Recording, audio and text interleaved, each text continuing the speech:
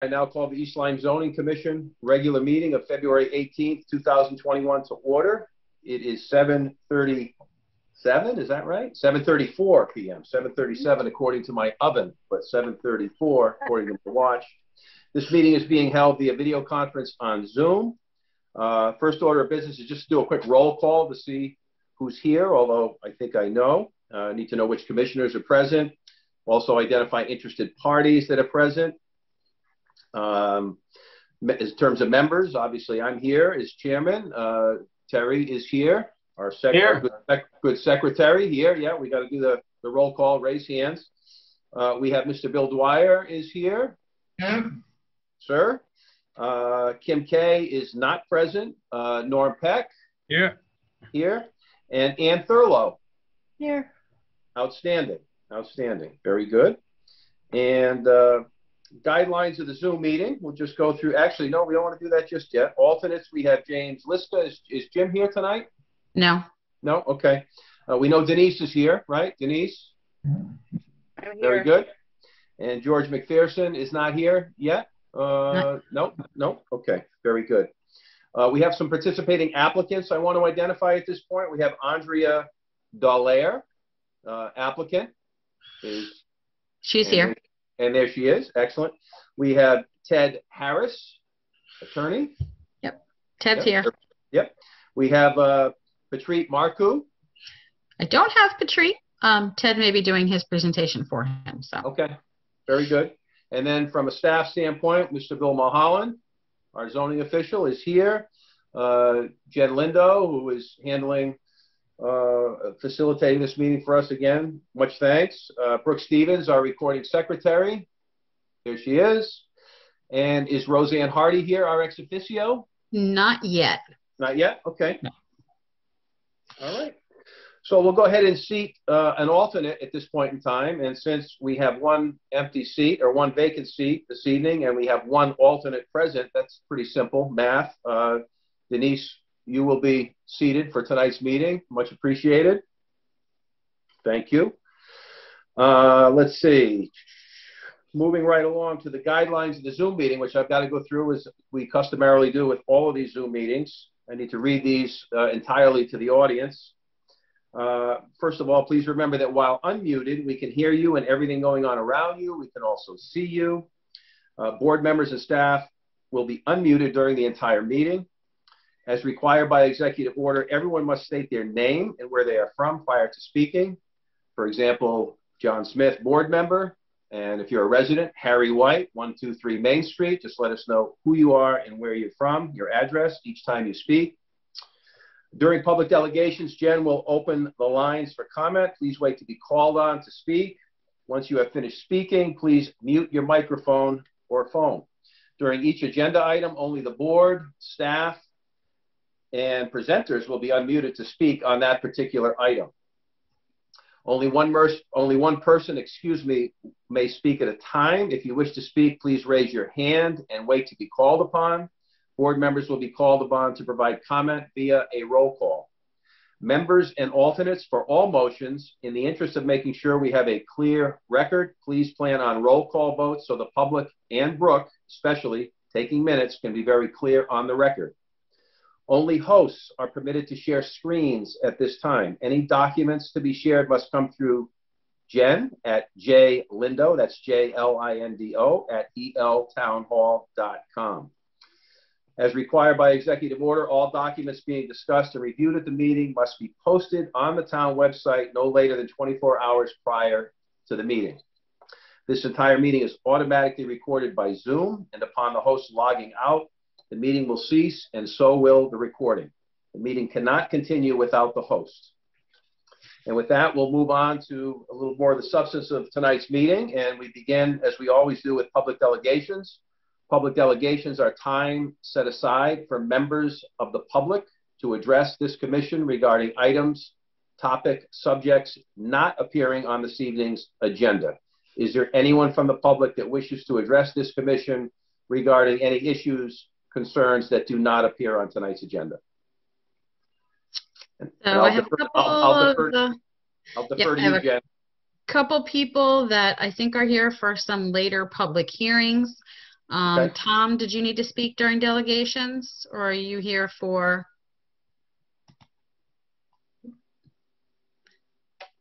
No, I do not. Okay. Mr. Covington, do you need to speak during public delegations, or are you here for a public hearing? Oh.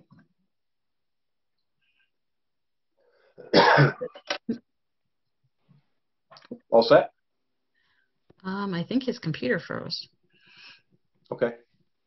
Oh, there he is. Not sure what he said. Yeah, Mr. Covington, you are muted, so I don't know. Oh, I think he froze again. Yep. Oh. Okay, well, I have a Michael Artis. Did you need to speak during public delegations, or are you here for a public hearing? No, I'm here as the engineer, lead designer for Okay. Mr. Marco for the 159 Boston Okay. Post Club. Appreciate it. Excellent. Very good. I have one more that's not somebody that I recognize. They're logged in as SRSTTS. If you wish to speak during public delegations, you'll need to unmute yourself now. Robert Rizzo from O&G Industries, Okay. along with Ken Biegas also on the Zoom call. Yep. Okay, thank you. Thank you. Okay, so I think you're good. Yep, I think that eliminates anyone from speaking at public delegations. Everyone is here for a particular item. Moving on to the public hearing segment. Item number 1 is the application of Andrea Dallaire, owner, for a special permit under section 25 and 25.5 for the keeping of livestock and poultry, more than 6, at property located at 44 Cardinal Road on 16 plus or minus acres, East Lyme Assessors Map 52.0, Lot 20. I will note the application for a special permit is under section 5.2.3, must comply with section 25.5, agricultural or farm, specifically items 1 and 2 for 6 or more chickens. I'm just going to note that the application, the legal and plans for the record. Do we have legal and plans for the record? So we have all that for the record, Bill. Is that right? Oh, did I lose Mr. Mulholland? He's muted. Yep. All right. Everything has been run, right? We've followed all the protocols, essentially. That's correct, Mr. Chairman. Excellent. Moving on to the presentation by the applicant, Andrea Dallaire. This would be the appropriate time for Andrea to go ahead and present to us. Thank you. Good evening. Thank you all for taking the time to hear me out. We are a family. I've got 2 small children. We're looking to teach them about taking care of animals. We want to have up to a dozen egg-laying chickens and up to 4 goats. And we give those numbers pretty much because you never know what happens with animals. But I grew up in Maine and grew up around animals, and I'd love to include that with our family, our kids, and plus the rewards of the eggs would be very nice for a family. I mean, studies show with children and when they grow up, it's about responsibility, it's about respect, and it's about the rewards that they get. And they're also fun. Goats and chickens can be a lot of fun, but there's a lot of responsibility that goes into managing those animals. And we want to include that in our life, in our home. I have a question. Appreciate it. Mr. Mulholland, the zoning official has a question for the applicant. Yeah, could you have the applicant briefly tell us about her property? I think there are, if I'm not mistaken, 19 acres. There's a barn. It's 100 feet from any property line. And I think it's in an RU40 zone, so there's plenty of room. Yeah, there you go. There's the plan that Jen's put up. And I think if you take a look at that, we can all see very plainly that's a large piece of property off of Cardinal Road. There's a home on it. There's a barn on it. It's more than 100 feet. Our regulations require that animals be kept 100 feet. We've interpreted that over the years as being the location of the barn, recognizing at times that if you had horses, they sometimes can be let out and run, and they often run to a property line. But the animals, the operative word is kept within the zoning regs, and that word I have interpreted to be the barn in a location where they are really housed. I have no issues with this application. So thank you very much, Mr. Chairman. I think I've probably covered just about everything, unless the applicant has something she would like to add. No, I appreciate your support. As you said, we're pretty tucked back and we've got a lot of space, and we're trying to follow all of the rules and regulations set by the town. Excellent. Very good.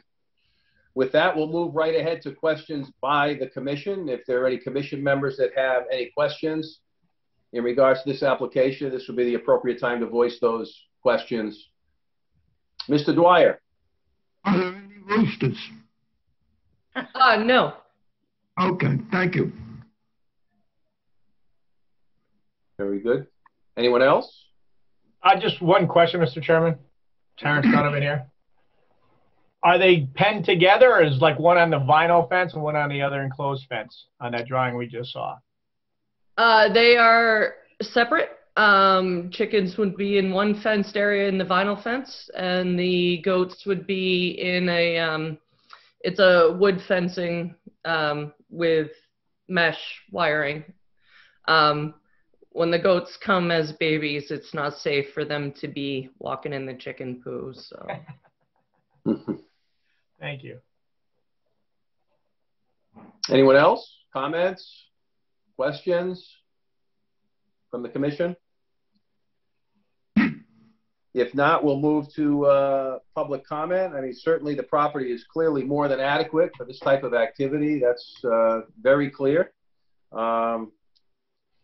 I admire you for what you're doing. I think it's fantastic. I will just say, as a personal note, there are a few places I enjoy more on this planet than my in-laws' house. My father-in-law has a 13-acre property and has had animals for many, many years. And the sights, the sounds, the smells, I didn't grow up in that type of a setting, but my wife did. And there are a few places that I enjoy more than being back in the back of the property near the barn with all the activity and the animals and again all the various noises and smells that go with that. It's absolutely, it's a great place. So with that, we'll go right to public comment, and Jen, I'll let you facilitate that.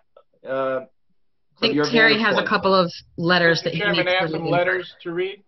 Oh, we do. Okay. Yep. This first letter is from Mark Christensen. Yep. Grassy Hill. It says, "Dear Chairman and members of the East Lyme Zoning Commission, I submit this note for the public hearing in support of Andrea Dulaire's application for livestock on her 16-acre property on Cardinal Road. This is a good use of the land, and she is aware of best management practices for livestock. I would also state that she will likely have spent a considerable amount of money for this application for just a few animals on this land. Sincerely, Mark Christensen." We have another letter here from a Thomas Hall from Riverview Road. "Dear Chairman and members of the East Lyme Zoning Commission, I submit this for the public hearing in support of Andrea Dulaire's application for livestock on her 16-acre property on Cardinal Road.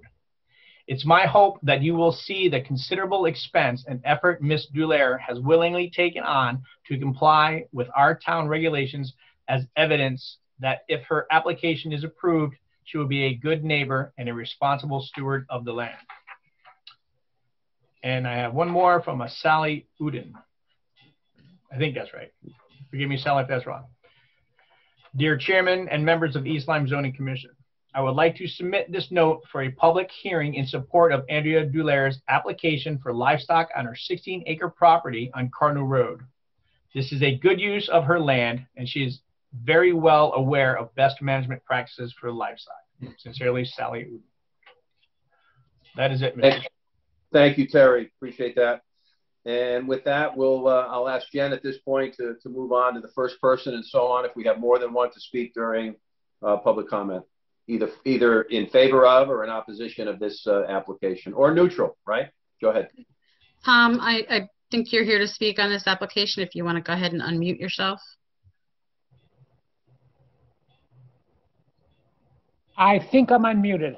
Go ahead. You are. Oh, good. My name is Tom Kalal on 80 Grassy Hill Road, and I support this application as well. I think that it's important that we teach our children where food comes from, and we all know that local food is significantly more nutrient dense than food that comes from California. I think it's a great and admirable effort, and I'm 100% supportive. Thank you. Thank you, Mr. Kalal. Okay. Mr. Covington, I'm not sure which application you were here to speak on.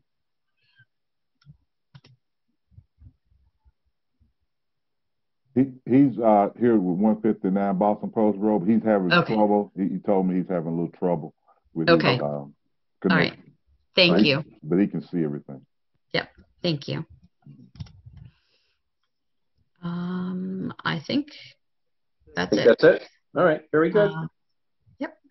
Unless we have any further questions or comments by any commission members, I will take a motion to either continue or close the public hearing. I would suggest that we close the public hearing. I don't see reason to continue it at this point. Make a motion to the public hearing. I'm sorry, Terry and Bill raise your hand at the same time. So I'll make a motion to close the public hearing. Thank you, Mr. Dwyer. Terrence Donovan will second that motion.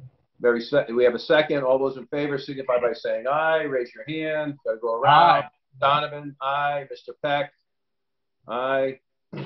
Ms. Thurlow, aye. Ms. Markovitz, there she is, aye. Aye for me. And did I miss anybody? I think we got everybody. That's everybody. Very good.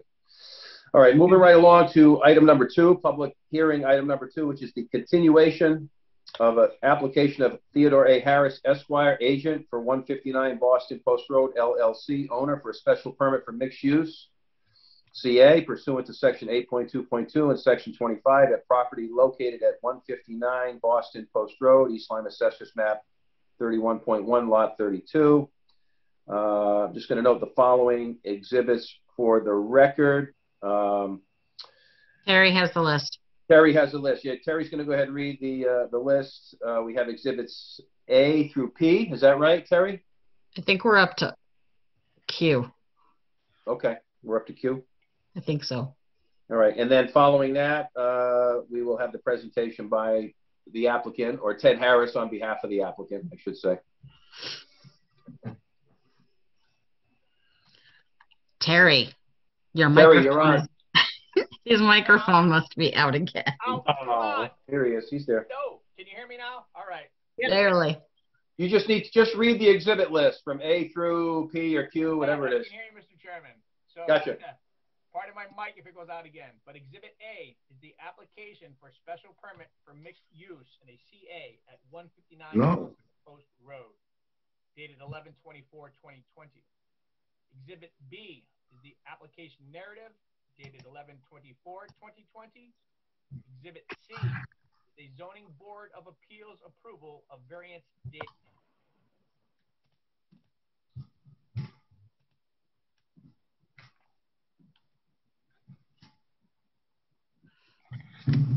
There we go. I think we lost Terry. Did we lose him completely? Can you hear me again? Barely. Hear me now. Want me to yell? Can you hear me? Pitch in and buy him a new computer. Jeremy, read the notes. Say it again? Read the notes for me. I'm going to switch over to my iPad. Okay. All right. Item C is the Zoning Board of Appeals approval of variance dated 10/5/2020. Item D is the legal ad for the day run January 9th and January 17th, 2021. Item E is the public hearing notice filed with the town clerk December 31st, 2020. Item F is the mixed use demolition plan, C-101. Item G is mixed use building site layout, C-200. Item G is mixed use building grading plan, C-300. Item I is the mixed-use building lighting and utility plan, C-400. Item J is the mixed-use building landscaping plan, C-500. Item K is the mixed-use building detail sheet, C-600. Item L is the office renovation sheets 1 through 27, dated January 27, 2021. Item M is the applicant's request to continue public hearing dated February 3rd of 2021. Item N is the civil plan set revised to February 12th, 2021. Item O is the pollution prevention and stormwater quality management. Item P is the zoning block. And item Q is the engineering department review comments of February 18th, 2021. That's the list of all the exhibits.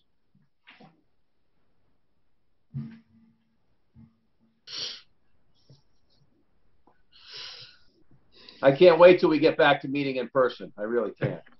I agree, Mr. Chairman. That can't happen soon enough.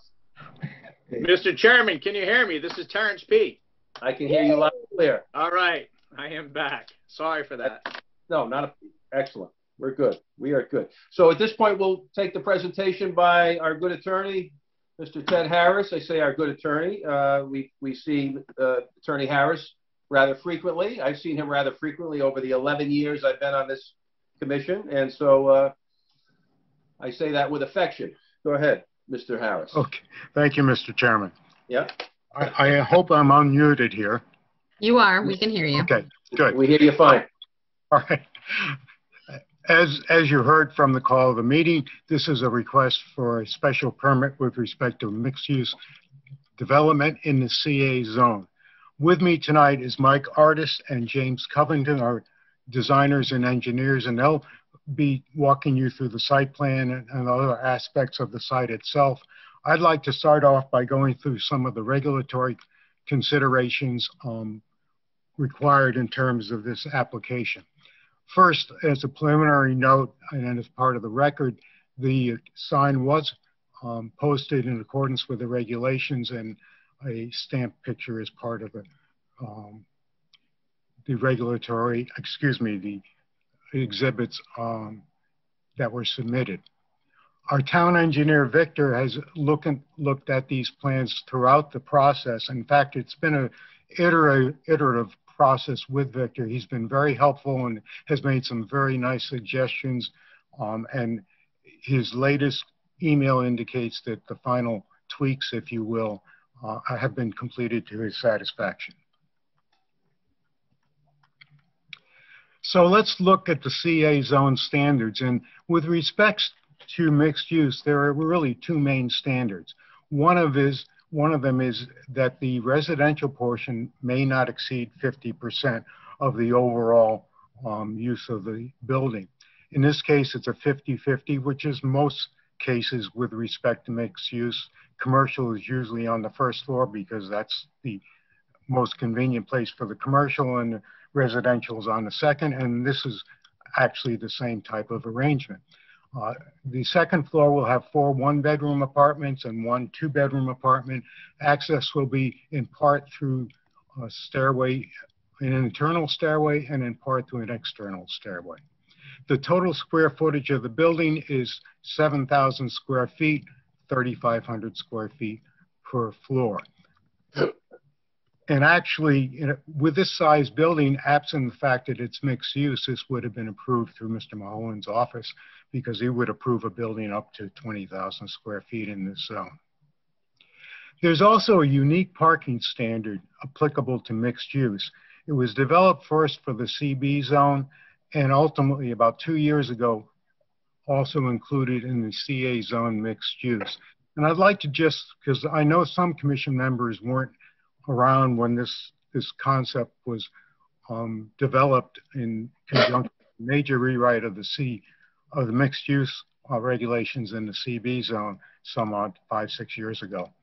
But anyway, there was a study done by an academic organization which looked at parking with respect to mixed use activities. And their conclusion was that the normal regulations resulted in overparking. And the basic reason that occurred is parking is based on peak use. So the typical calculation for parking would be the peak use for residential, the peak use for commercial. But in a mixed use context, that doesn't coincide. In fact, almost never coincides. So what you end up doing is having peak parking usage, but you don't have the usage during any peak period.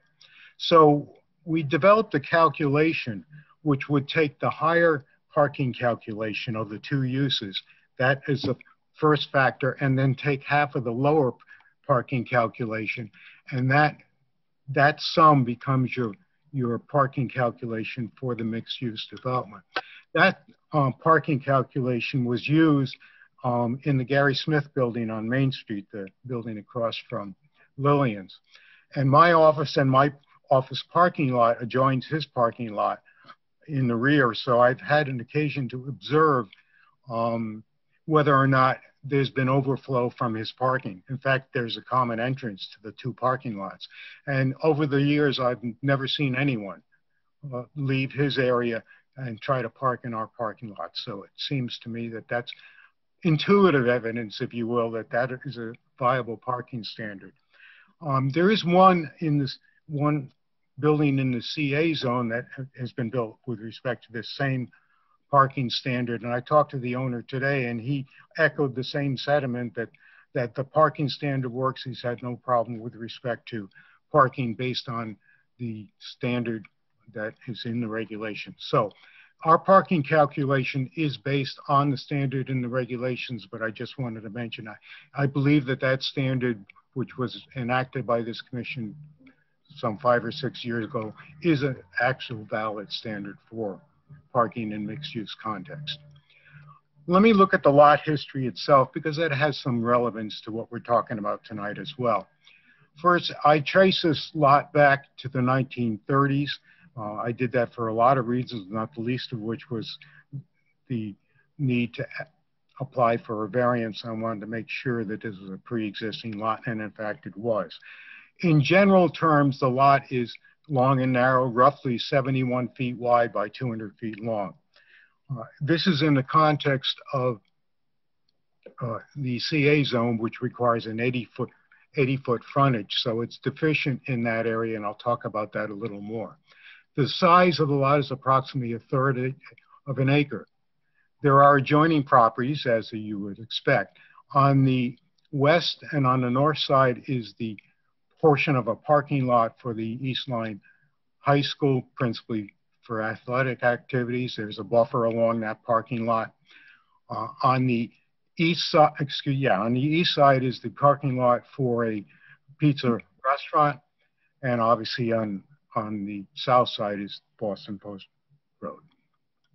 There's an existing house on the property which is in disrepair, and it literally lies on the westerly boundary line of the parcel.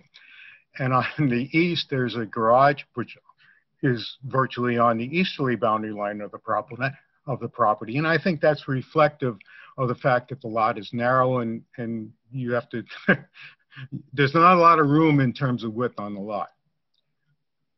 So if you look at the lot itself, it does meet all the bulk standards required under the CA zone, except for that frontage requirement. The actual frontage, because it's on a curve, is 73.3 feet, but the actual width of the lot, because the width is smaller than the curve, around the curve, if you will, is 71.3 feet. And again, that's in a zone that requires 80 feet. So that has implications for the design of the site. The lot size is required for this use on this lot would be 11,800 square feet, and the lot is 14,975, so it meets that criteria as well. All the building yards, if you will, are met except for that westerly boundary, but we did obtain a 8-foot variance for that. And so the westerly boundaries of the building is set some 4 feet from the property line. And I'll be mentioning that a little later as well. Excuse me. Finally, the parking calculation I mentioned earlier comes up to 18 point some odd spaces, and obviously we rounded up to the 19 spaces that are provided, so we meet the parking standards. Finally, coverage in the zone is a maximum of 30%, and our actual coverage is 25%. So that gives you a sense that we're not really overbuilding on this site. We're well within the coverage allowed in terms of buildings themselves. But the lot shape, excuse me, has big implications with respect to the design of the site.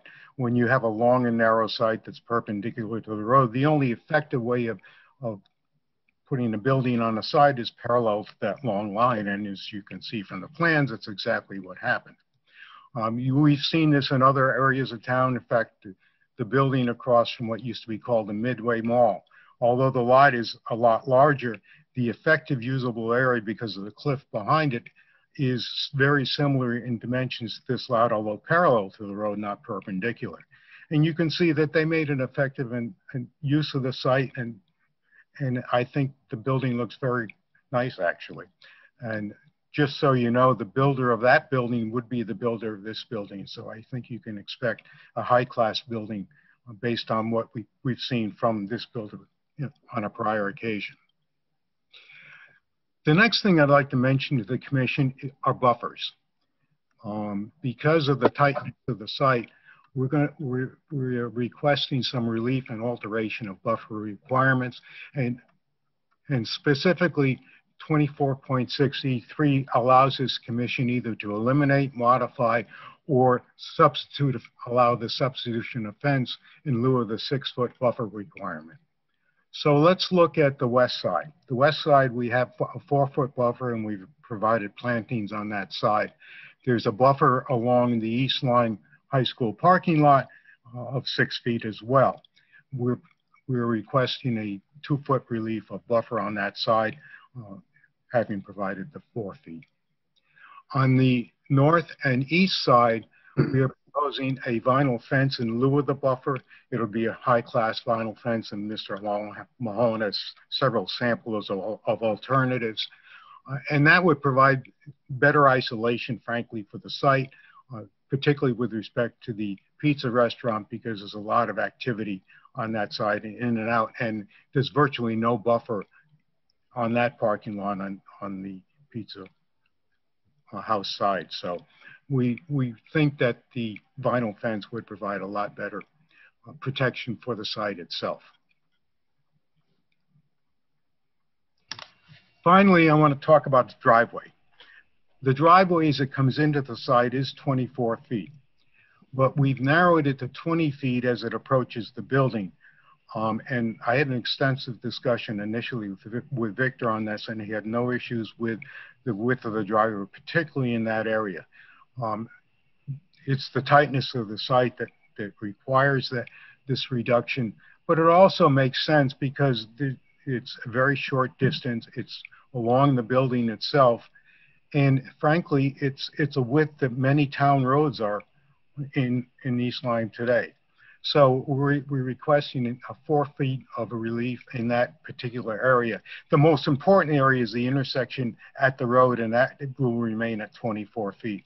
So, and I know this commission has done this in prior occasions, realizing that the most important part of the driveway is the area at the road itself, and once you get into the site, it's not quite as important. So we're requesting that as well, and you'll see that on the plans.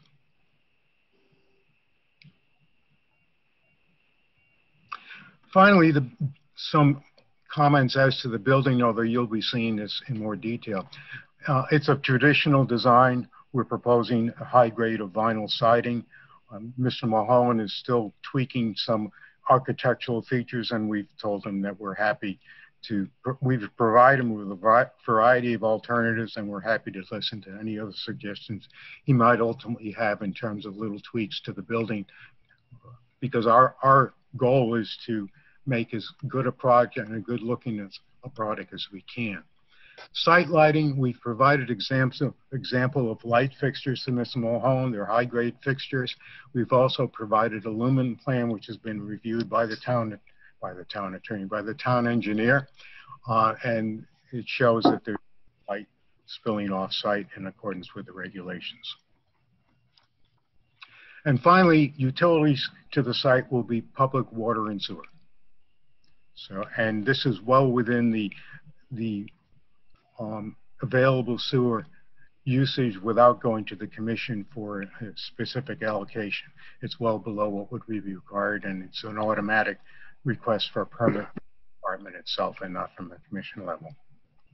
So with that, I'd like to turn this over to Mike Artis to give you a view of the site itself and the building. Thank you, Attorney Harris. Mike Artis. I think he's muted. Right? Am I unmuted now? You're good now. Excellent. Yes, sir. How you doing? I'm Mike Artis, Waterford Connect. I'm Artist Associate, and I'm the lead designer for this project. And am I allowed to share screen? Yes, you are allowed. Absolutely. Okay. So I want to give.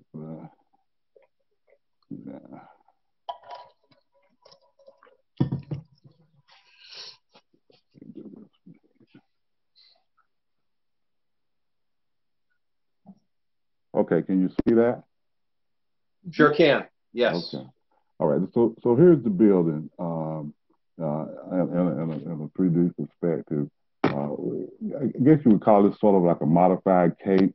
We're trying to architecturally, we're trying to keep some old world New England feel in the building, and I think we've done something here. I hope you agree. And what I want to try to do is show you this and show you the different components of the building so that you understand the layout and the feel. So going to the, I'm gonna give you just a quick tour of the building before we go into the site. Now I'm not sure if James is able to speak or not, because he was having problems before. I think I am the basement now. of the building. Oh, good. Yeah, I can hear you. I can hear you. Here's the basement of the building. In the basement, we have some storage areas for the apartments. Each apartment gets roughly a little over 100 square foot of storage in the basement. On the first floor, we have 2 commercial spaces, one smaller space on the back end for 1,100, and the largest space here on the street side of 1,800 square feet. We have handicapped bathrooms in here, and we have a central entry point that allows you to come into the commercial space 1, commercial space 2, or a corridor up to the second floor apartments. So here's where you would land at once you got upstairs on the second floor apartments. You have 3 apartments coming off of this corridor, and then you have 2 apartments coming in from the outside on this end. Now, this is the street side of the building over here. This is the front. So the Boston Post Road will be running this way. And then on the upstairs, basically you got firewalls and storage. As Ted said, the building is 3,500 square feet per floor.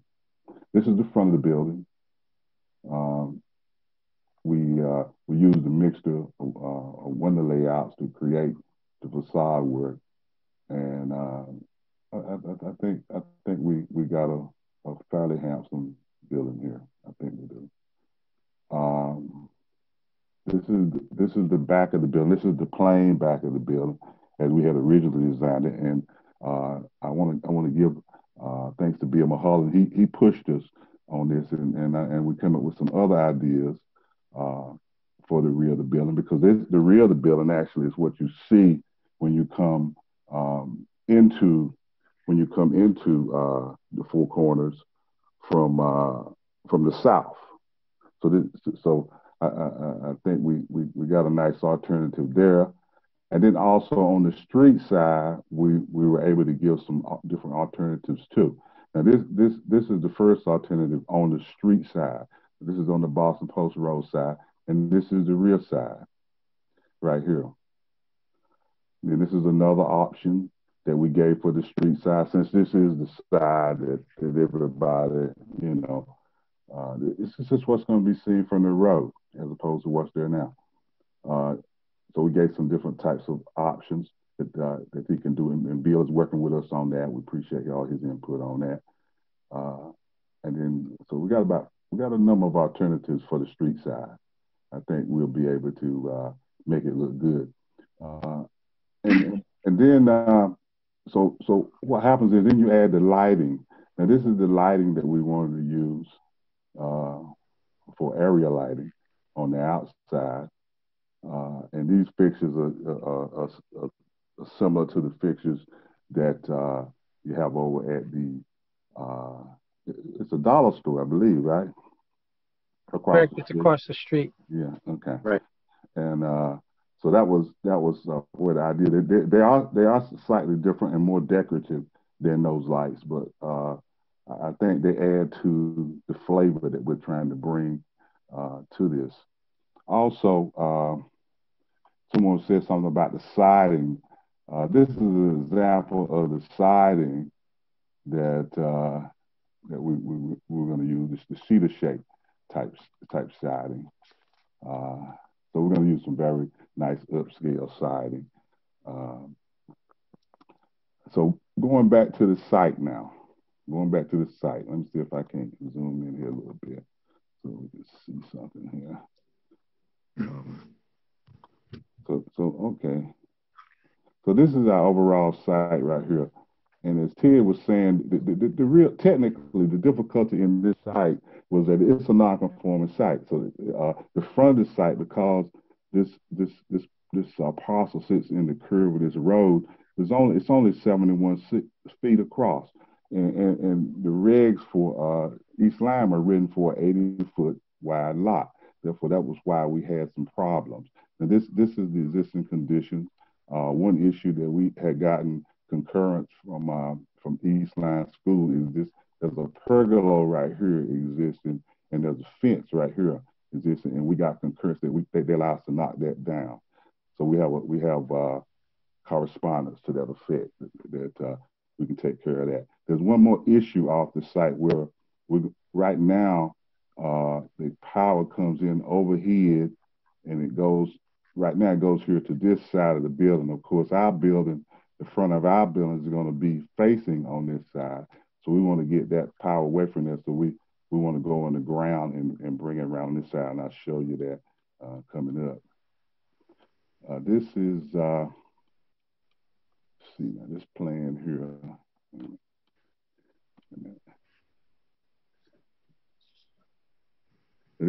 Now we're getting into the parking lot. So James, can you speak? You can take it from here and sort of walk them through what we went through here. Okay. As it was stated earlier, there are 19 spaces, and a majority of those spaces are in the back, and with about 5 or 6 parallel spaces along what's called the front of the building. And the stormwater runoff is half of it runs to flows to the front, and the other half flows to the rear. And in the rear, we have stone infiltration trench to capture and treat the runoff. And in the front, there is a dry well detention to treat the runoff. And we're treating the difference in the runoff from the impervious initially before previous the previous impervious, the differences in the previous impervious and the new impervious area.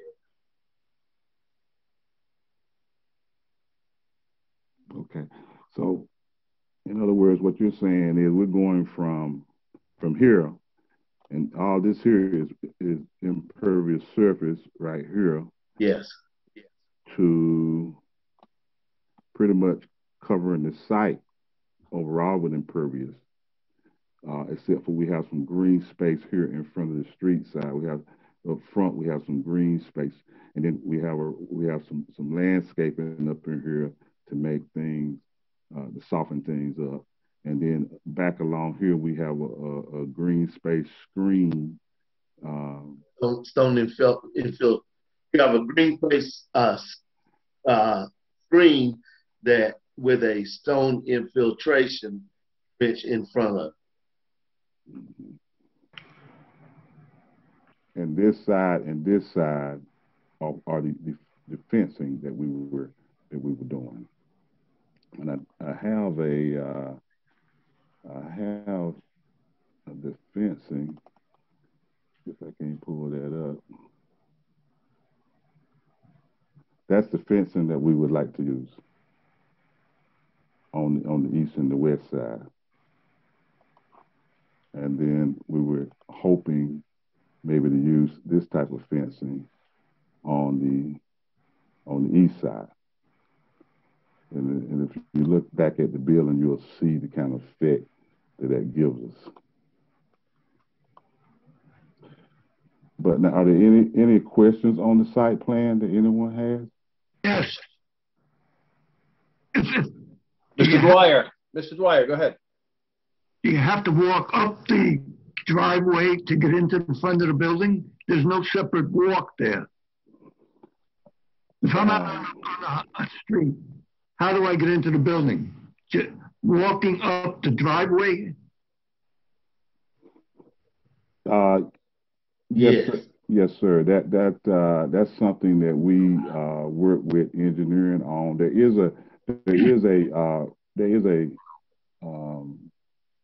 striped area right here beside the building, and see, our requirement was to create a 24-foot drive here, and that's what we have here. And like I said, because of the fact it was non-conforming, we're not able to give a lot of a hard space to like sidewalk, because you don't have that much in these buildings, right? Because of the width of the lots. But like I said, we do have some striping here that a person can walk along. Mr. Chairman? Yes. Mr. McClellan? Go ahead. Yes, I had a conversation with Attorney Harris this morning, and I brought that very subject up. And so we wanted to go back and look at that, because that's something we've required.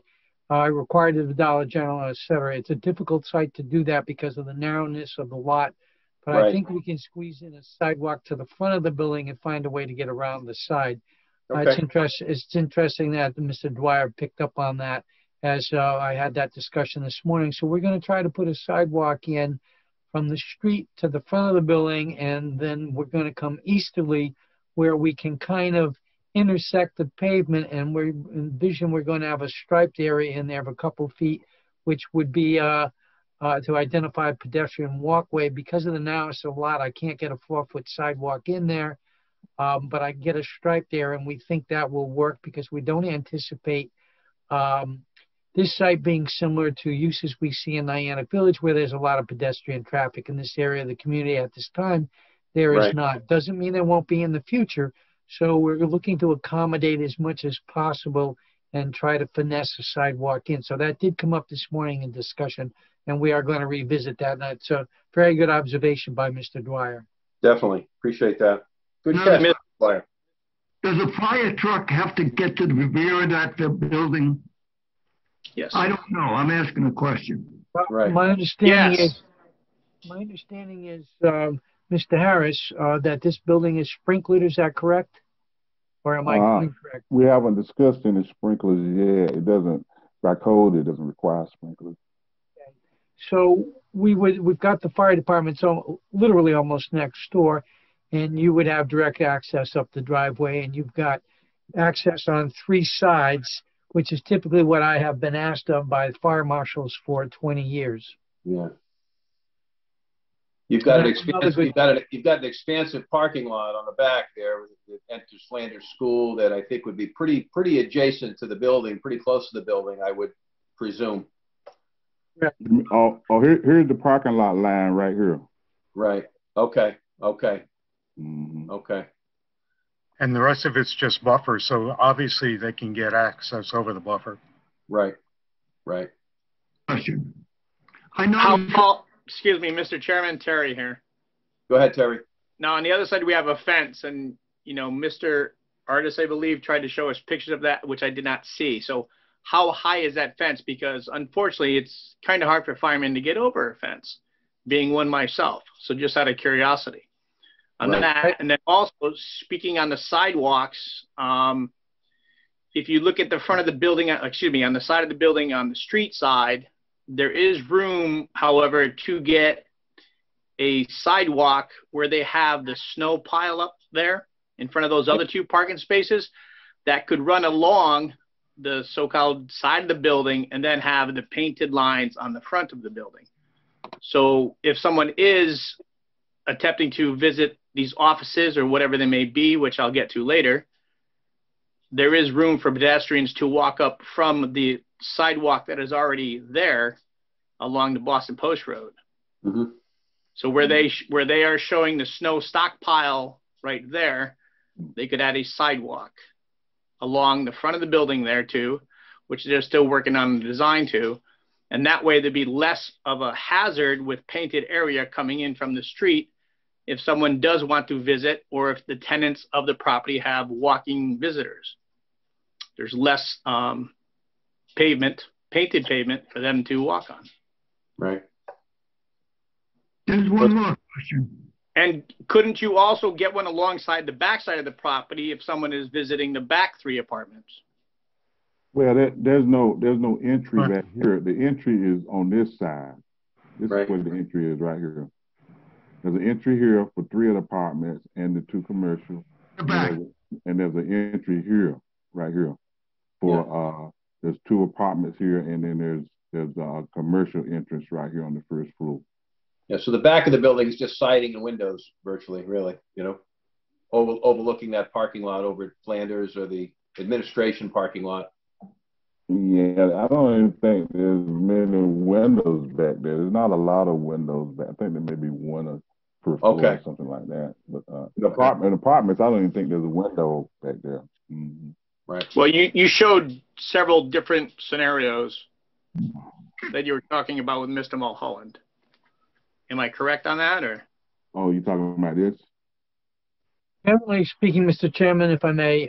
Yeah, go ahead, Mr. Mulholland. Yeah, they're looking at a few different options, right? Staff, in terms of windows, most of those things. Go ahead. Yeah, most of the architectural elevations are really the east and west side and the south side. The rear of the building, primarily because there's a stairwell back there on the exterior, is going to essentially stay the same, being the rear of the building. To Terry's point about a sidewalk, as we were discussing earlier, that came up this morning because I'm a big fan of that type of installation.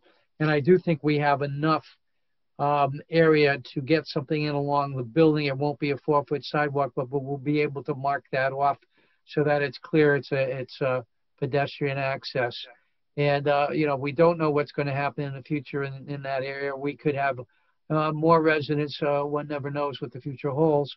And so it becomes more walkable. And as you know, we're always trying to facilitate the walkability of the community wherever we have the opportunity. As we require sidewalks along street frontages, in this case, there already is an existing sidewalk. Yeah, we have no problem working with Bill to get that to come up with a design for a sidewalk. Very good. For access. So you would have, Terrence Donovan here, so you would have no issue of adding one from the street? So long as it's feasible from an engineering perspective. Mike, what do you think? It's going to be tight. If we try to put any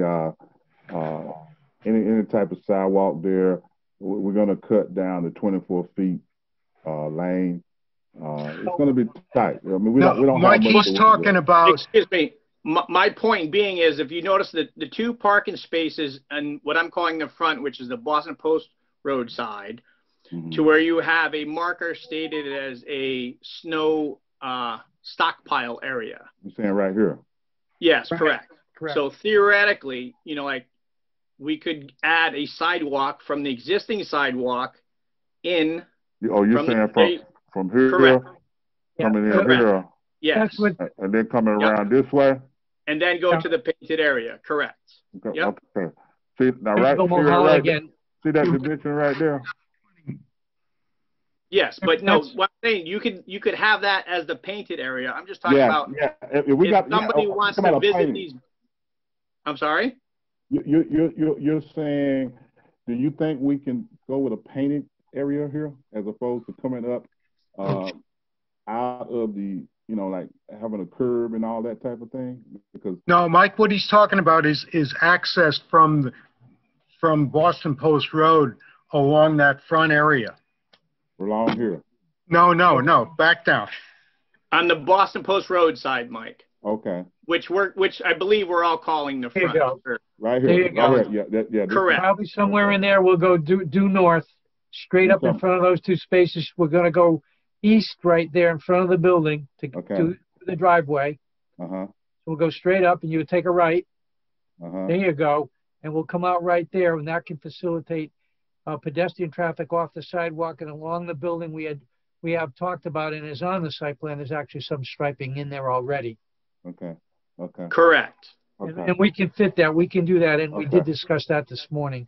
Okay. Mike, we haven't discussed it with you yet, but we're there now. Well, we're happy to accommodate whatever you need. Just at the Thank you.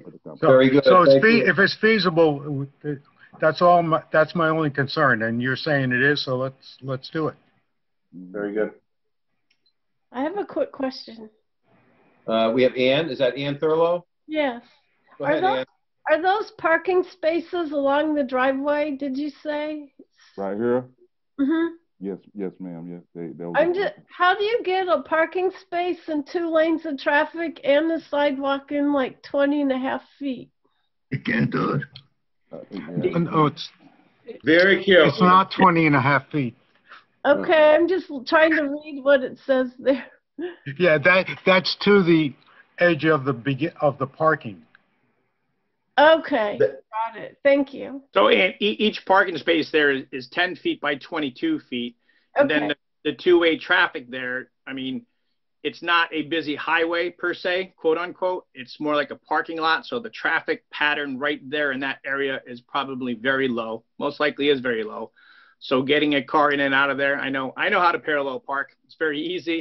People don't know how to do it, but it is doable, very much so. They did extend the length of the required area. So, Excuse me, what do you do when you bring in supplies? A truck supplying them, and it's parked right in the front. Where's all this room you got? I'm sorry. I didn't understand. You're going to supply that office with some supplies. There's going to be a supply truck coming. It's going to be parked right in the front. There's a large dumpster area to the rear, which will provide some access for temporary loading and unloading. And for a truck to turn around, I would presume, right? Yeah, that is Wide a large. turn. What you see there is the path, the turning radius of a large box truck. Yeah. And it shows you how it can get in there and turn Got around. it. Got it. I got it. So basically, Terry here. So what you're looking at right there is basically like the dumpster truck, which is, Mr. Dwyer, the size of a possible delivery truck. It also depends upon the businesses that they are going to attract, which I was going to ask Mr. Harris what his client intends to do in terms of that office. Is it going to be realtors? Is it going to be a bank? Is it going to be a convenience store? Or what type of store or occupant are we looking at, Mr.? I don't think we know at this point. I think. Okay. Does your client have preferences? I mean, because what I have heard that there's going to be like I don't know if it's an orthopedic or something, that type of some kind of, I want to say medical. I don't know the exact thing, but it's something in that realm. Well, medical facility does make a difference because theoretically you need a parking spot per bed. No, it's not right? it's not a medical facility. No, it's Reading not. that different, Mr. Mulholland, or? It's not. When he says medical, I think he's talking doctor's office. And doctor's office, a doctor's office, personal use, a retail, and an office use are factored at the same number in terms of our parking requirements. It's one space per 250 square feet of gross floor area of the habitable area. Now, obviously, that's our standard, but in the mixed use, you have a different formula, which Attorney Harris explained earlier. So that's a little bit different calculation, but in terms of medical, it would be more envisioned, and we did have some early on discussions because I asked the same thing on our early meetings, and I think their preference is some type of medical use, whether it's a dentist or some other type specialist. And obviously, according to their testimony, yet to be determined, but it's designed based on those types of uses. And it would have to meet the parking standard for the use. Right. Because the calculations were based on that 250. Understood. I understood that. So have you thought about, like, if it is a medical facility and you have an ambulance come in, what's going to happen there? Well, if it's going to be a doctor's office, it's not likely you're going to have ambulances coming in and out, except on a very rare occasion. I hope not if I'm the patient. I would say when a patient has a real issue all of a sudden. It has happened, just for the record, but yeah. No, I don't doubt, but I'm saying it's not a regular event. Mr. Chairman? Okay. More questions, Mr. Peck? Yes, Norm Peck, board member. I might be missing something here, but if the required frontage is 80 feet and we've got 73 feet, what's going on here? Well, Norm, this is a pre-existing non-conforming lot. It dates back to, as I said initially, to the 1930s. My training has told me that the expansion of a non-conforming use is not. You're conflicting concepts. The lot is non-conforming, so we are allowed to use the lot in its existing condition. We do meet all the standard regulations, except with respect to the buffers, which I've asked for relief on, in terms of the design of the site. I just pointed out that variance was necessary because of the substandard width of the lot, and we did receive the variance, so that that allows us to put the building where it's shown on the plan. Oh, okay, because the zoning block says that the variance was for the 4-foot setback, but not the frontage. So you got a variance frontage as well. We need a variance, Norm. We don't need a variance for the frontage because it's existing. We're not diminishing the frontage. If I may, Mr. Chairman, in some sets of regulations in some towns, Norm, you'd be correct. In East Lyme, under your non-conforming rules, we are allowed, irregardless of frontage or lot size, to develop the lot subject to all the other applicable regulations in your code. So lot width, lot depth are irrelevant. Even lot size, your zoning regs say that nothing in the zoning code shall prevent the development. It's not quite development, I'm going from memory, but essentially the development of a non-conforming lot, subject to setbacks, lot coverage, building height, essentially the building envelope. But it's in section 21, which is the non-conforming section. And we have done this on numerous properties for years. I would just say kind of broadly, all the scrutiny is good. It's healthy. It's what we do as a commission. I think all the questions have been very good ones. I guess, it's a bit of a tight fit on the lot. I think that's on people's minds. At the same time, I think about that lot. It's been kind of a dead lot for so long. I've got a lot of history coming down Boston Post Road from the Patagonia Lake area where I grew up. And I go way back to when that was the rectory for the parish priest at St. Matthias Church. And since then, it sort of has never really made it in anything as anything. In many instances, and for a period of years, I think it was a bit of an eyesore, and to some extent may still be. So I think it's a fantastic looking building if we can work out all the details, and that's what we're here for tonight. That's what the staff is here for, obviously, Mr. Mulholland and Victor. But a great looking building, a huge improvement over what is currently there, in my opinion. It's a very high visibility area on that curve, and so I think that it's complemented or would be complemented by what's already across the street, the dental office or the orthodontist office. It certainly piques my interest, this project, and you know, there may still be some details that need to be worked out here, but I just wanted to just kind of paint it with a broad brush as to what I see. I'm really excited about the design of that building. The building across the Midway Mall is to me is a gorgeous building, and if this looks anything, if this rendition is anything close to that, I think that it would be a vast improvement over what we currently have there situated in that lot.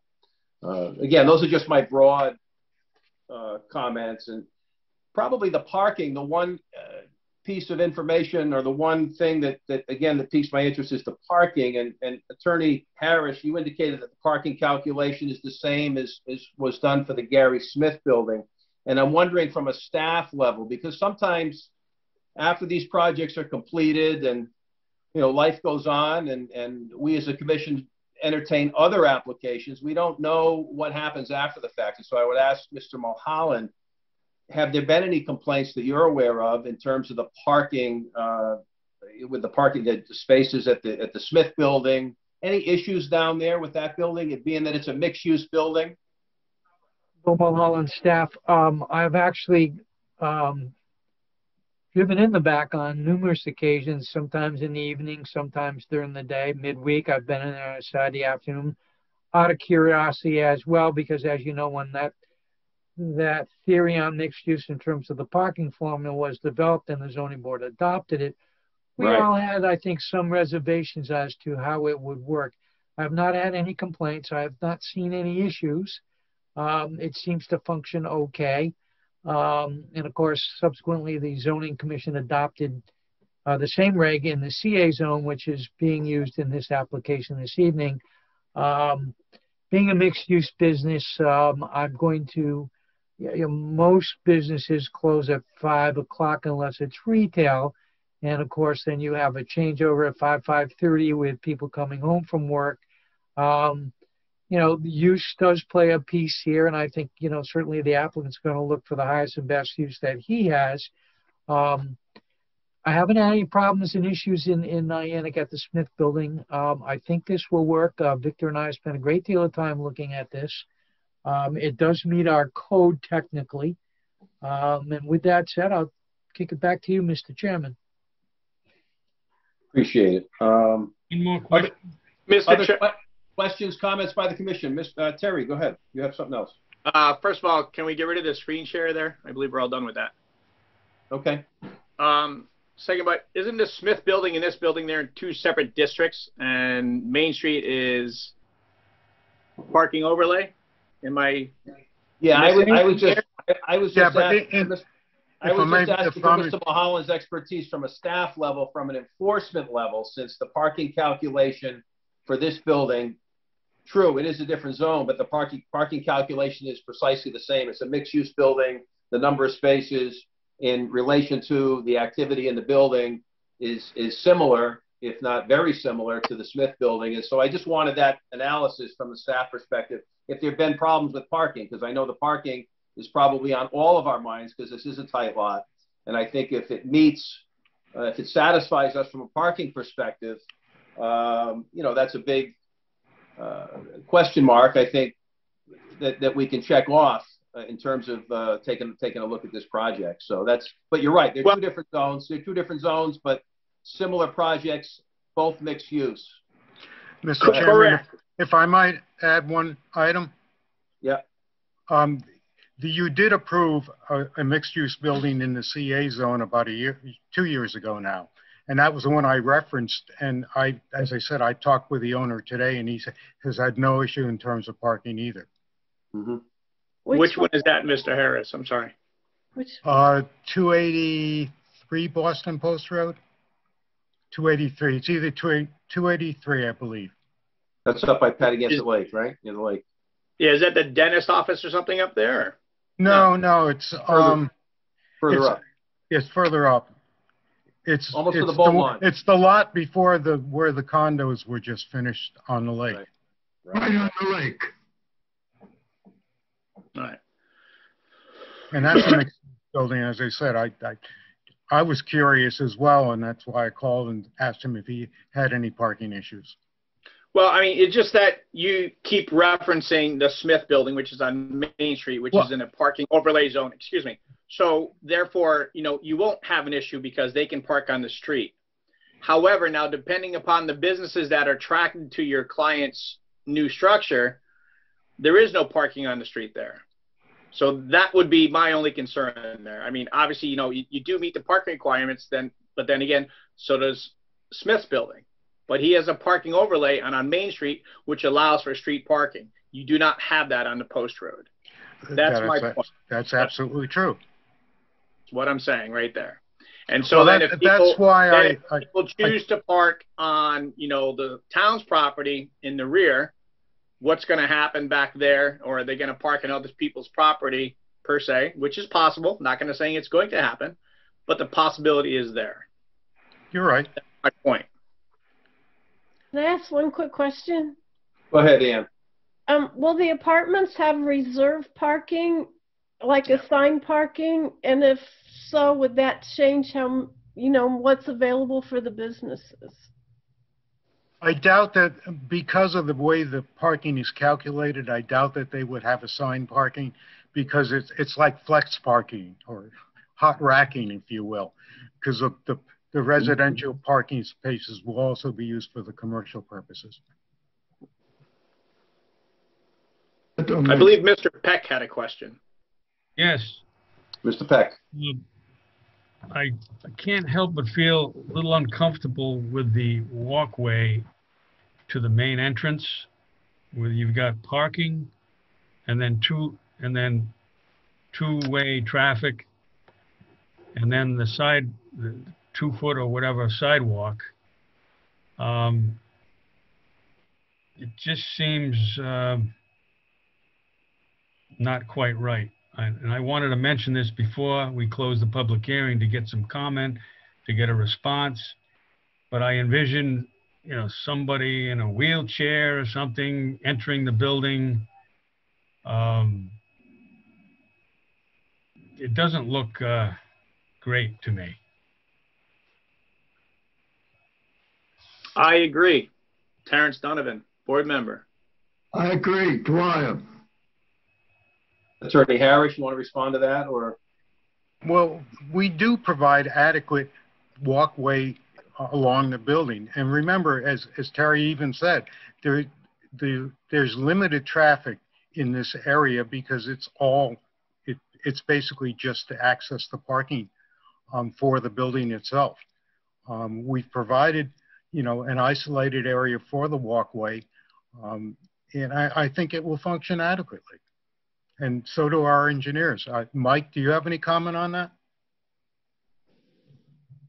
My thing is, I think if we get the striping out to create a visual for people, I think that will address the safety issue. We are cognizant of it, but like I said, it is a difficult situation. The numbers are the numbers, and but I do think we can make some improvements with the striping, and because like I said, there's not going to be a lot of traffic here. People are not going to be going fast. And another thing we can do is put some signage up to slow the traffic down a little bit, or maybe even a bump just to keep the traffic slowed down. I think would be helpful too. A speed bump? Is that what he said? Yes. A speed bump. A speed bump. Actually, that's a good idea, Mike. Mm-hmm. Mr. Mulholland wanted to chime in. I think if we look at this, and I think we all have the same concerns, But, you know, in terms of looking at a parking lot like Stop and Shop, where you have a lot of high speed in the parking lot, we have one sidewalk within the parking lot, but most people park and walk through the parking lot, which has a lot of high speed. We do so at our own risk, and we're always, I think all our heads are on the swivel when we do so. In this particular case, so you're not going to have a lot of high speed parking. This is to drive in. You're going to be paying attention. Your reason for being there is going to be purposeful. So I would anticipate everybody's going to be paying attention. It's not like they're going to be doing 25. And I do agree with the speed bump. That's a very good idea. So we could do those things. We can get the sidewalk in from the street into the building and over to the parking area. I'm not concerned about that. I know that can be done. And we can try to look at you know, whether we can squeeze a little more out laterally to get a little more marked space along the building. And I think Norm and Terry both have a very good point. These are all things we've talked about over the last year or so as we've worked on this project. Ms. Mullen, just a correction on the Stop and Shop. There is a sidewalk in the parking lot across the main entrance. Correct. Yes, I did say that. There is one, but you don't always get to park up against that one, and when you're in other parts of the lot, you got to be paying attention, particularly if you're coming out with a cart. Not everybody drives appropriately, and we all know that. But thank you. Especially today. Another question. I assume that you could not swing this plan to the west, move the building over to the western boundary a little bit more? Look at all of those issues. I think, Mr. Harris, your variance was 4 feet. Right. So we're limited. We have to position the building where it is.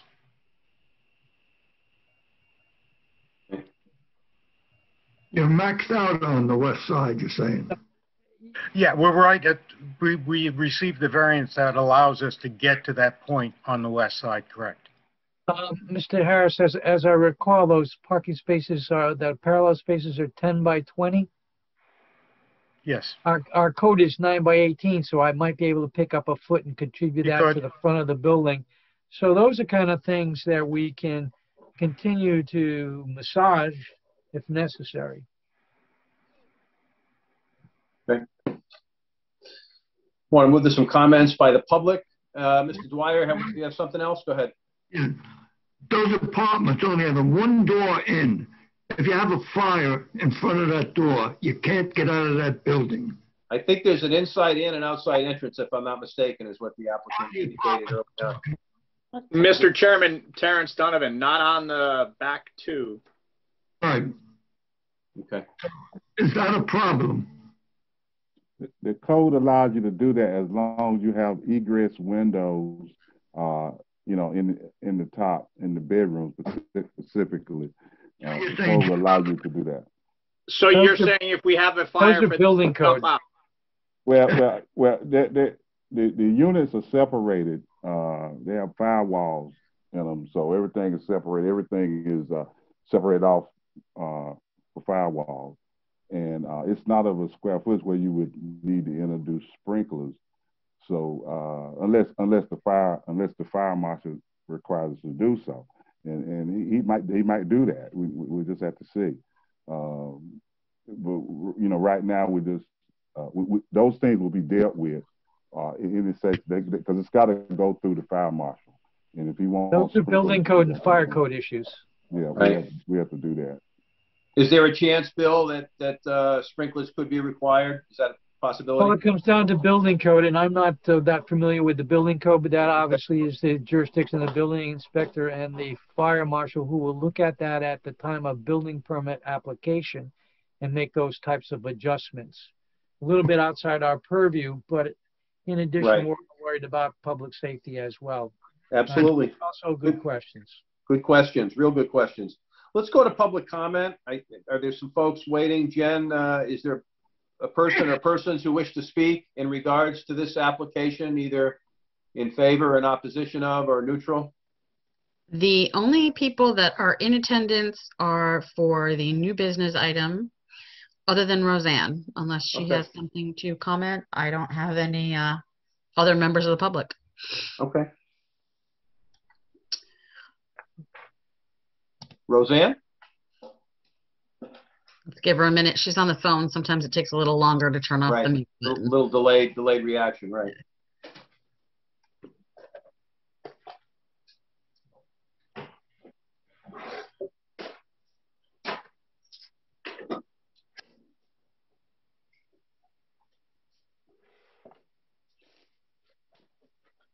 Orange juice.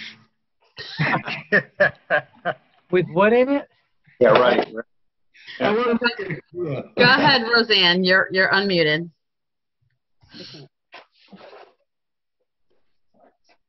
Uh-oh.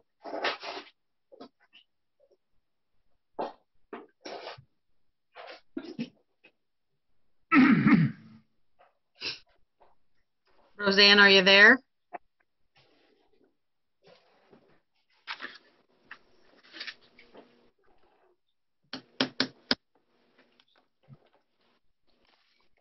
Try again.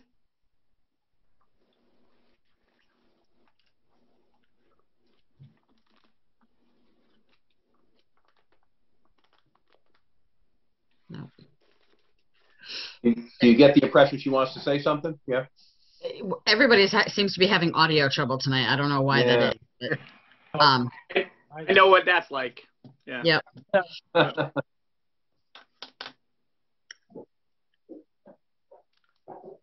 But while we're waiting, may I well, it'd be going out of order, I would say. Roseanne, can you hear us? We cannot hear you.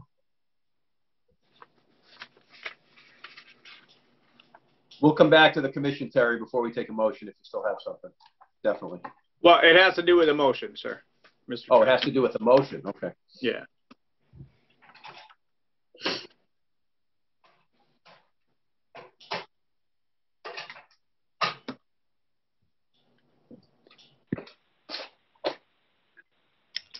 Can you hear me now? We can hear you now. Yes. Okay. So very good discussion. I think a lot of good points brought up, and I don't have anything else to add. Oh, Thank you, that's for that. Okay. That means we're doing a good job, everybody. All right. Excellent. Very good. So any final comments by commission members before we take a motion? I have one quick question about the square footage of the apartments. Denise, go right ahead. How many square feet are those apartments? The 1 bedroom and the 2 bedroom? Mike, you want to answer that? Yeah, the one bedrooms are a little under 700 square feet. They kind of vary somewhere between 650 and 700 square feet, and the 2 bedroom is right. I think it's close to 900 square feet, right in there. Actually, Terry Donovan, board member, according to my calculations, apartment 100 is 571 square feet.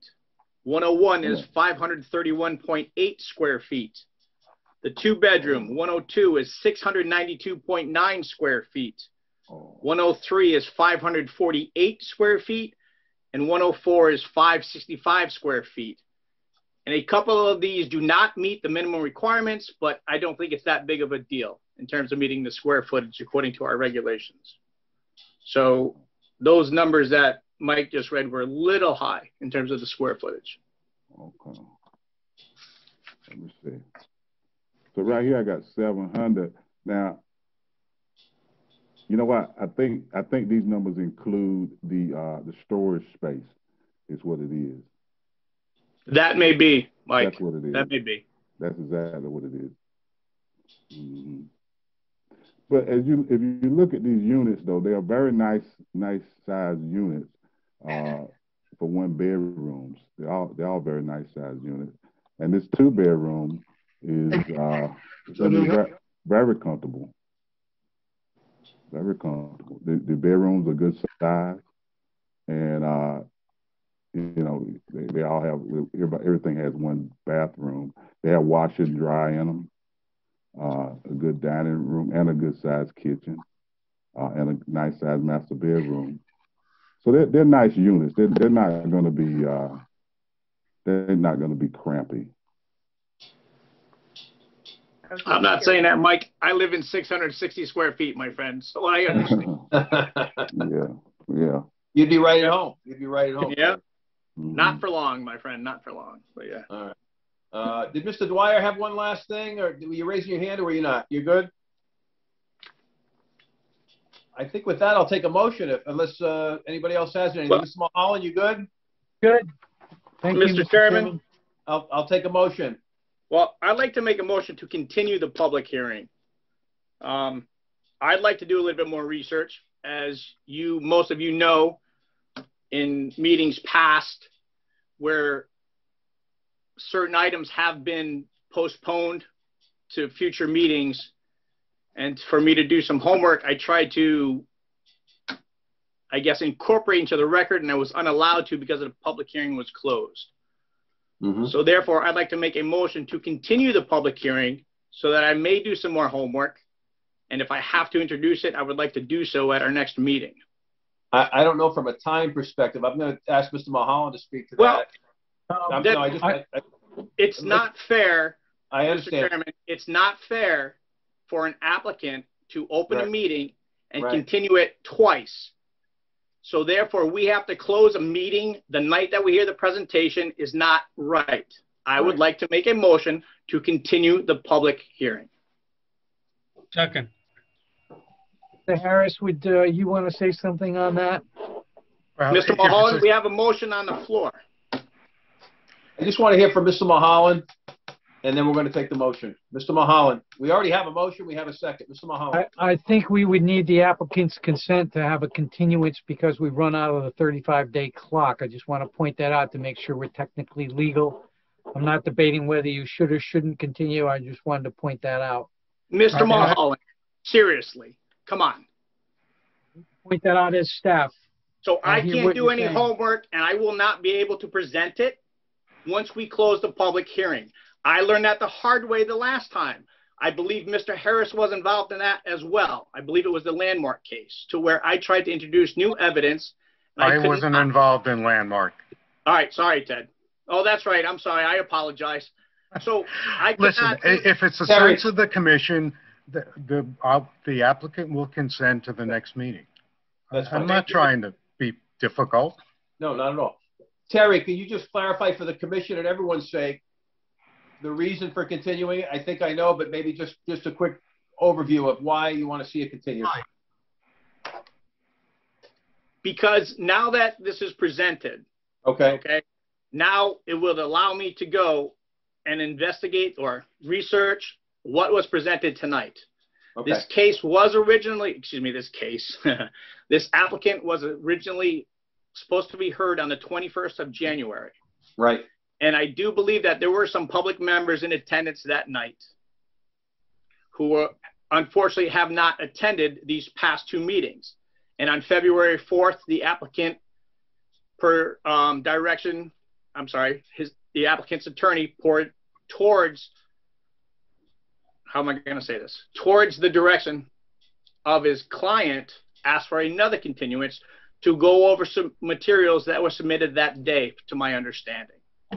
The request was made because of request for plan changes from engineering, and we wanted to make sure that we were ready with all the comments from the engineering department, and the engineering department had time to review the plans and get the clean indication that we received from the engineering department. Correct, Mr. Harris. So then tonight, Exhibit Q, which is the engineering department review comments, unfortunately, I have not time to read them yet because they were just entered lately, I believe. I have not been able to read them. I would like to be able to read these. It is our duty as a commission to go over everything here, and I'm sure that a lot of us tonight have just seen this for the first time. I have seen half of it. I want to continue reading it, and if I find something that is not to my liking or I have questions on, I would like to have the opportunity to question you again. And if we close the public hearing, if I find something, I am not going to be able to enter that into this discussion. So therefore, just why I made the motion.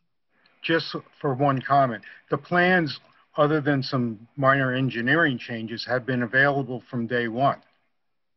I understand that, Mr. Harris, but I am not a paid employee as of you are for your client, and therefore I research it when I have time to do so.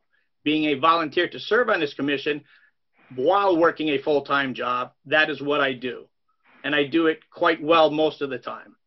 This one, from hearing what is tonight, different designs on the building and such, the sidewalk and such, I'd look at some other options from what I heard tonight and see what is available or see what the possibilities are.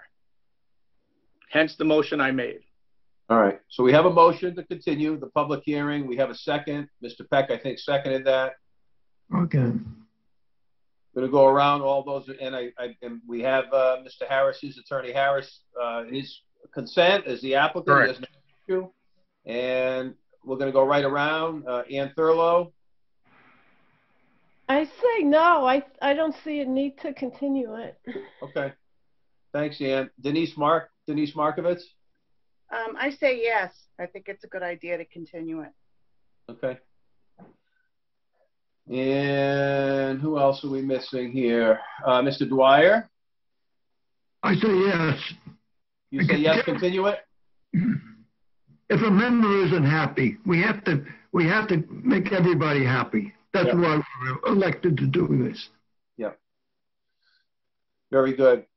Well, there were more questions raised than maybe I anticipated, so I'm going to vote yes also to continue this at this point in time. I think it's the right thing to do. Make sure we have everything in front of us and you know, we feel comfortable. Make sure we've had a chance to really look at everything. So I think Terry makes some good points and appreciate your outspokenness tonight. I think you put us on the right path with this one. So with that, we'll move right along. And that vote was it 4-2 or was it 5-1? 5-1, Mr. Chairman. 5-1. Thank you. All right. And moving right along to our regular meeting component, we're going to move right on to the application of Andrea Dallaire, owner, for a special permit under section 25 and 25.5 for the keeping of livestock and poultry more than 6 at property located at 44 Cardinal Road on 16 plus acres, East Lyme Assessors Map 52.0 Lot 20. Any further discussion, or are we comfortable with this? And if we're comfortable, I'll take a motion to approve if there aren't any last minute comments by commission members.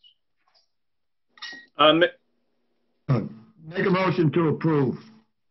Motion to approve by Mr. Dwyer. Do we have a second? Terry Donovan, second. Terry Donovan has seconded it. Any last minute discussion? I don't see any. All those in, I'm sorry, go ahead, Mr. Dwyer. That number 6 was only for a crowded area. I think we should change the zoning. If you have 16 acres, 6 chicks seems ridiculous. I think we should look at it in the future. If 10 acres, triple it. From 6 Mr. Dwyer, yeah, Mr. Dwyer, the 6 poultry is for under 1 acre or less. Right. So it's 6 or less than 1 acre. Above that, more is allowed. Right. So it's more. It's actually more than 6. Yes. I know. So I think it fits. Yeah. Right. All right. So we have a motion. We have a second. All those in favor. I'm going to go around. Ann Thurlow. Aye. Aye. Denise. Aye. Aye. And myself. Aye. Norm Peck. Aye. Aye. So that vote carries 6-0-0. Congratulations, Andrea Dallaire. Good luck with your livestock and your chickens and your goats. And I think it's a great thing that you're doing. So congratulations.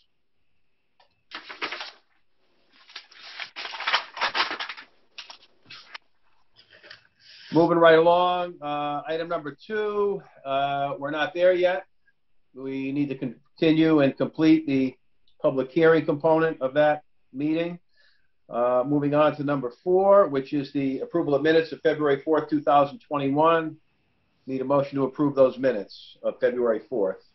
So moved, Mr. Donovan here. Second. We have a second. I was actually absent for that meeting. All those in favor signify by saying aye. Mr. Thurlow. Yep, we got Norm says aye, and Denise Markovitz, aye. Mr. Dwyer, aye. So that's going to be a 5-0-1. 5-0-1. Moving on to old business, there is none.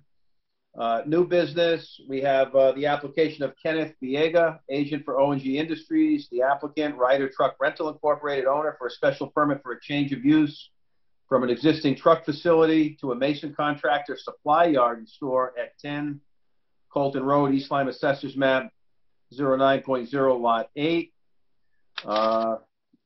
Mr. Mulholland, we need to schedule that. Yes, thank you. Thank you. Any business on the floor? If anybody, the majority vote of this commission, does anybody have anything that they'd like to bring forth? Mr. Chairman, I have a question, just out of curiosity, regarding to what we just discussed on the other application there. Right. If an applicant is required to post when they're having a public hearing and they have a date on it, right, and that applicant opens the meeting and continues it, should the date also be changed on there, on that sign, or is that like a statute regulation? Right. That's a procedural thing that I'm gonna defer to Mr. Mulholland on that. Yeah. What I find is that a lot of attendance is in the first meetings when these boards are posted. Right. And if the applicant's application gets continued, a lot of these people, in all honesty, a lot of these people will not check the website. They will not. Right. A lot of them in the neighborhoods coming home from work or whatever see these notices. And so they will either, when we could meet in person, come to these meetings, or now in the Zoom age, will attend on Zoom. And so they'll attend, and then, it will get continued and they will forget about it. And then they'll drive by and see these placards stating the date, and they're like, oh, I missed it, for somebody who is not in attendance the first meeting. So my question is there a way to where that we could require for them to either add an additional placard, like continued to so-and-so, et cetera? Because as of tonight, which you heard me vent some of my questions of, right, if an application is opened and then continued for 2 meetings, that last meeting meets their time frame, to Mr. Mulholland's point. So the question is, are we allowed to require something like that? In my opinion, I think we should require something like that. I follow you. Therefore, totally, because I totally we are 100% here, follow you. Mr. Mulholland, we are here for the people. Speak the timeline, procedure, and tying those things together in a way that it addresses Terry's concern. Chairman, if I may, that notice requirement is one of our requirements, so we can modify that. And Terry has a very good point, and we could require the applicant to modify that if there's a continuance. Okay. I'd have to do a text amendment, but that's easy to put together. Okay. A little bit of housekeeping, so we can do that if the commission decides to. Yeah. I've been on this commission 11 years. This is the first time this has come up quite like this, but I have to agree with Terry's overall sentiment. I just can't recall anything quite like this where, and I understand the feeling that you feel like you have all this information and the application that's sprung on you all on one night, and there really isn't time to adequately digest it and take a look at it and scrutinize it. So, I think, Terry, good job, and I definitely appreciate you tonight for your efforts. So Mr. Chairman, can I make a motion now to ask Mr. Mulholland to make a text amendment proposal for us to go over and discuss? Well, we can just add it. We can just ask him to informally, formally, however we want to do it. I'm sure he'll do that for us. Mr. Mulholland, is that something you could do for us? We'll take a look at it tomorrow. Sounds good. And with that segues right into you, Bill, for your zoning official report. We're busy, a lot going on. I've got a lot of, surprisingly enough, in the pandemic, I've got a lot of inquiries about development. I think it it's because it's still inexpensive to borrow money. People are doing projects, and East Lyme's been discovered, and we have a lot of, all due respect to everyone, there are still some tired properties along our arterial roads, and people are looking to make investments, and so we're seeing some of that. Some of these projects will come forward to the commission. Some will fail before they get out of my office.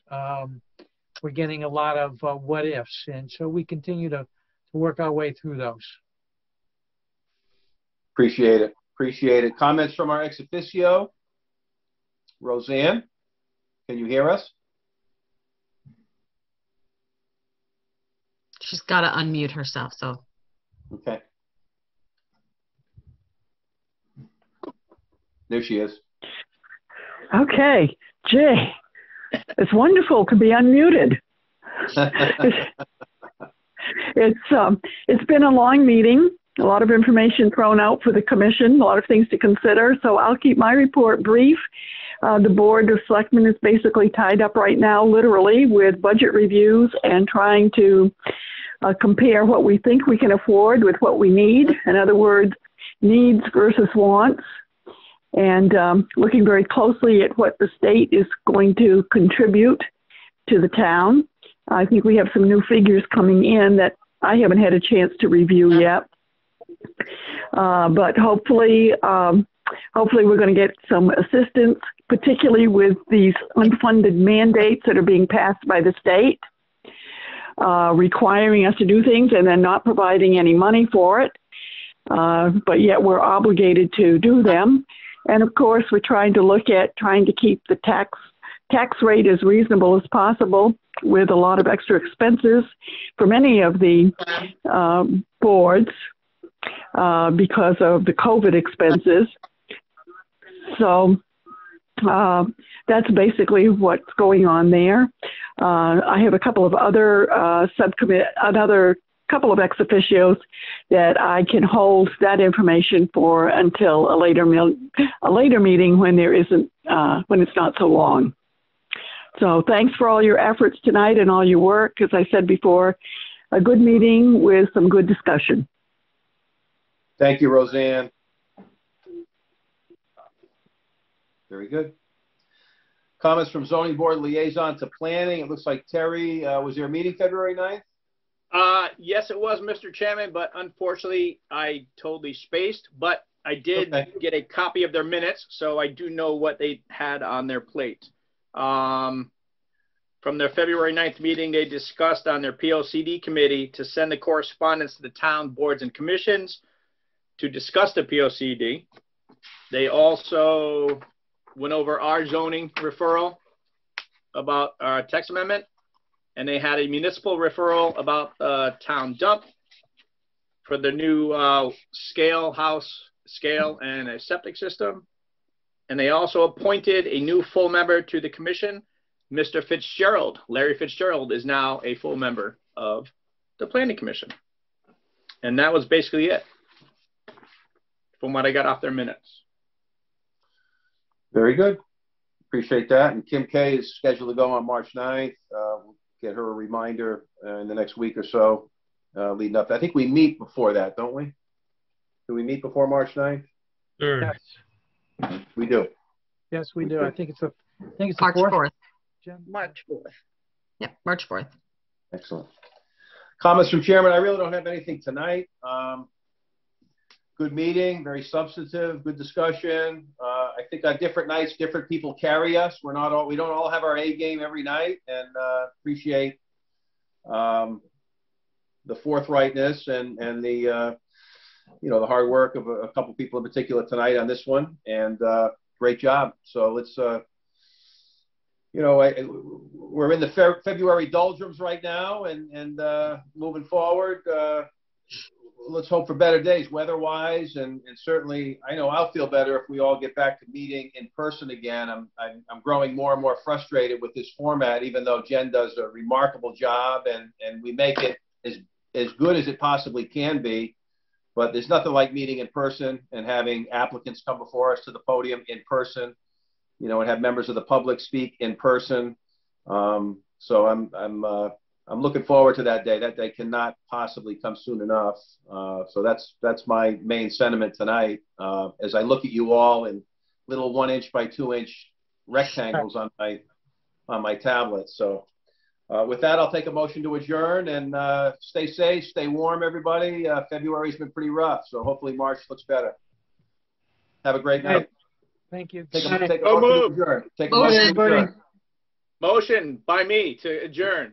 Do we have a second? All those in favor, raise your hands. Aye. Aye. God bless everybody. Get some rest. Norm, thinking of you. Norm Peck, thinking of you. Thank you. God bless, my friend. In my prayers and my thoughts.